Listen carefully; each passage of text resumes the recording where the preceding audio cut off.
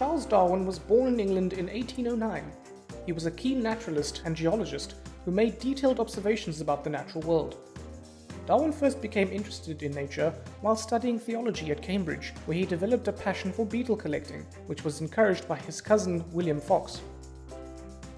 During this time, Darwin learned many important scientific skills, including species identification, how to catalogue specimens, and fieldwork.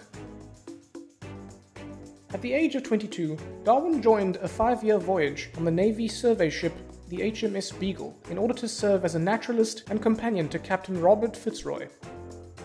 Although a junior naturalist, Darwin was already skilled in both biology and geology, and he was expected to closely observe both plants and animals as well as rock formations. Whilst on board the Beagle, Fitzroy presented Darwin with an important book called Principles of Geology. This helped him to understand how landscapes changed as a result of geological processes and led to Darwin suggesting that coral reefs in the Pacific Ocean developed as a result of tectonic plate movement. The most famous destination during the voyage of the Beagle was the Galapagos Islands off the coast of South America, where Darwin spent 5 weeks studying a variety of animal and plant life, including finches, tortoises, and mockingbirds in particular. During the 5-year voyage of the HMS Beagle, Darwin collected thousands of natural specimens of birds, plants, and fossils from across the globe, including 13 species of finch taken from some of the Galapagos Islands.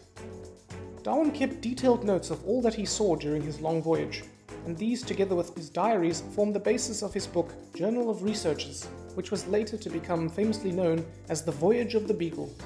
Darwin called his trip on the HMS Beagle by far the most important voyage of my life. Upon his return to the UK, Darwin became puzzled by the geographic distribution of wildlife and fossils he had collected on the voyage. He noticed that whilst there were species of animal that existed unchanged across the globe, some other species showed physical differences based on the ecological habitat from which they came. This was particularly apparent in his observations of the Galapagos finches, which showed variations in their beaks and claws depending on the type of food that was available to them. After extensive investigation and discussion with other scientists, Darwin developed the idea that all species evolve through a process of natural selection, where certain members successfully adapt to cope with changes in their habitat, and others that fail to adapt eventually die out. This theory was later published in his book, On the Origin of Species.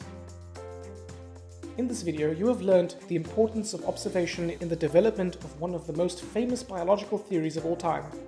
What else can you find out about Darwin's life as a naturalist?